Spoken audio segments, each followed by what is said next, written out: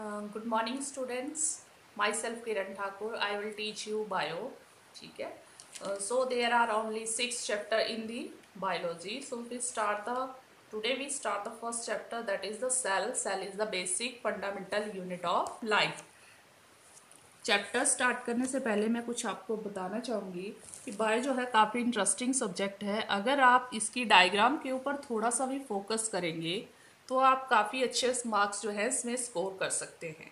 So let's start the first chapter, that is the cell, basic fundamental unit of life. अब बेटा chapter के नाम से पता लग रहा है कि जैसे लिखा basic fundamental unit of life, that is the cell.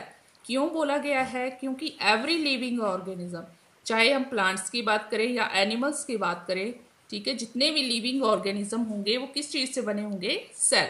ठीक है. And cell perform all it's metabolic activity independently.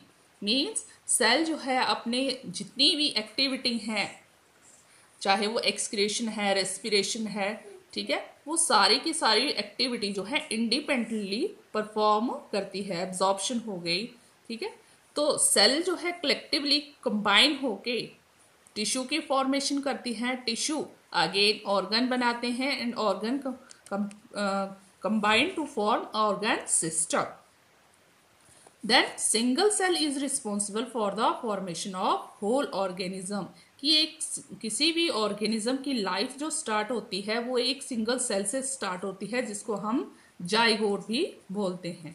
ठीक है. तो जो जाइगोट होता है वो एक सिंगल सेल होती है और उसके बाद भी उसमें डिवाइड सेल जो है डिवाइड करके एक कंप्लीट ऑर्गेनिज्म जो है बनाते हैं.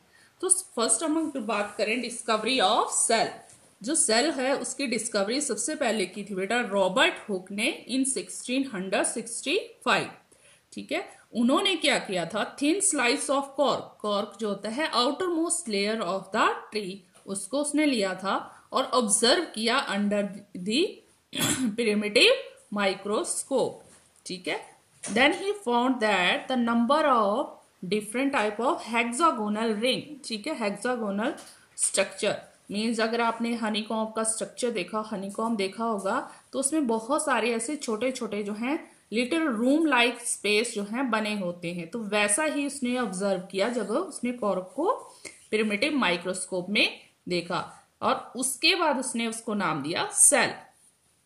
तो सेल थ्योरी उसके बाद 2 साइंटिस्ट ने दी थी, that is the MJ शेल्डेन and शवान. ठीक है. तो मेन पॉइंट जो थे वो सेल थ्योरी के क्या थे? फर्स्ट था all the living organism whether it is plants or animals are made up of cell. Second, cell developed from the pre-existing cell. कि जो सेल होंगी बेटा, नई सेल जो है कहाँ से डेवलप होंगी? प्री एग्जिस्टिंग मीन्स जो सेल ऑलरेडी एग्जिस्ट कर रही है, पुराने वाली ओल्ड वन सेल से ही न्यू सेल जो है अराइज होंगी.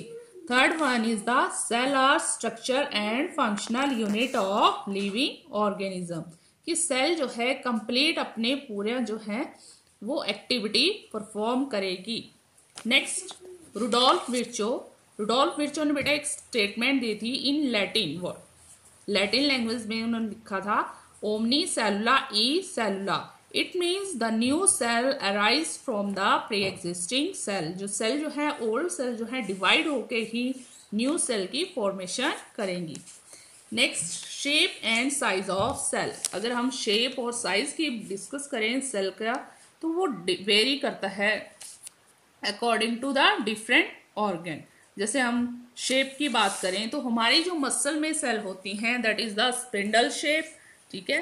ब्लड सेल जैसे for example RBC, WBC, platelets, ठीक है, वो होंगी spherical shape. Bone cell stellate shape. Germ cell में ओवम आ गया, sperm cell, they are spherical in shape. ठीक है. नर्व सेल, तो ये इनके डिफरेंट शेप थी. आगे हम बात करें साइज की तो PPLO cell. PPLO means pleuropneumonia like organism. This cell is the smallest cell. इसका जो साइज होता है 0.1 माइक्रोमीटर से लेकर 0.5 माइक्रोमीटर. ह्यूमन जो आरबीसी होती है, रेड ब्लड सेल, उसका साइज होता है 7 माइक्रोमीटर. ह्यूमन लिवर सेल और किडनी सेल जो है उनका साइज होता है 20 to to 30 micrometer, nerve cell 90 to 100 micrometer, ठीक है. And ostrich egg is the 100 centimetre, ठीक है. तो human nerve cell is the longest nerve cell and this ostrich egg is the largest cell and PPLO cell is the smallest cell. अगर हम बात करें on the basis of number of cell, the organism are divide into 2 type, ठीक है. Next first आता है unicellular organism, second multicellular organism. Unicellular mean single.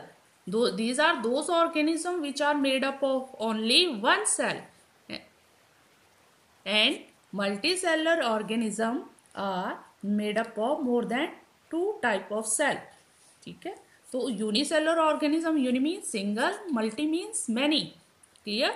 तो unicellular जो ऑर्गेनिज्म होंगे उनमें जितनी भी जो एक्टिविटी होंगी वो सिंगल सेल ही परफॉर्म करेगी. All the activities are perform by the only single cell because they are made up of only single cell. In multicellular organism the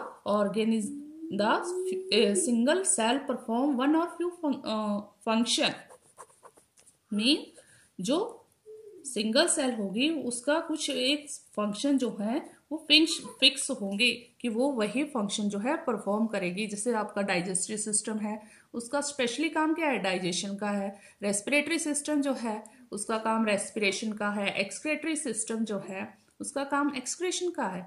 तो ये जो हमारे सिस्टम बने हैं ये भी किस चीज से बने हैं, सेल से बने हैं. तो उन सेल का स्पेसिफिक एक फंक्शन परफॉर्म जो है अलग अलग है. नेक्स्ट हम बात करते हैं life span. Life span means उसकी लाइफ कितनी है. तो ऑटोमेटिकली जो यूनिसेलुलर ऑर्गेनिज्म है उनकी लाइफ स्पैन जो है शॉर्ट होती है, ठीक है. And multicellular organism life span is very long. Next आता है हमारे पास एग्जाम्पल. यूनिसेलुलर ऑर्गेनिज्म के एग्जाम्पल आते हैं बेटा amoeba, paramecium, Chlamydomonas and bacteria. These are the example of unicellular organism and multicellular organisms, for example human being, animals, plant. ये सारे example जो हैं मल्टीसेलुलर ऑर्गेनिज्म के हैं. That's it. नेक्स्ट टॉपिक हम नेक्स्ट वीडियो में डिस्कस करेंगे.